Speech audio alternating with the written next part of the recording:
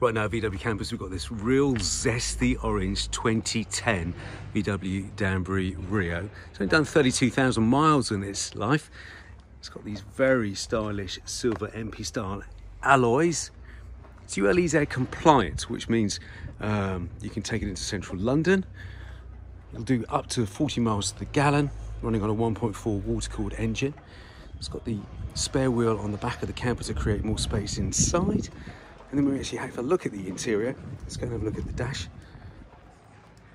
There you go. It's all quite classic. Very comfortable mushroom coloured cloth seats. And we've got the Rio conversion, which gives you sink with cold electric filled tap. There's a 12-volt fridge. There's the upgraded oven.